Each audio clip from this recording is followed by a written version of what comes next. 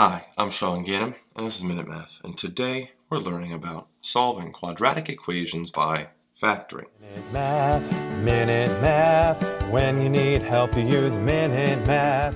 We're given this equation here, n squared plus 8n equals a negative 15, and we need to solve this by factoring. Well, I need to get this equal to 0, so to do that, I'm adding a 15 to both sides.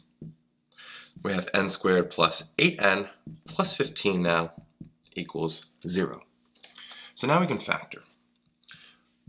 We have this form here, and we have to ask ourselves what two numbers multiply to be 15 and add to be 8. That's actually fairly simple. We have 5 and a 3. 5 times 3 is 15. 5 plus 3 is 8. Okay? So now we have this factor. We can set both parts equal to 0 and solve for n. We subtract a 5 to both sides, and n equals a negative 5. Subtract a 3 to both sides, and n equals a negative 3.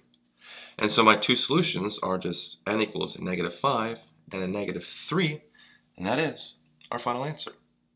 I hope this video was helpful, and if it was, please subscribe to this YouTube channel and like this video. This helps us make more free math lessons for you and for everyone else. So as always, thanks for watching. Minute Math, when you need help you use Minute Math. Minute Math, when you need help you use Minute Math. MinuteMathTutor.com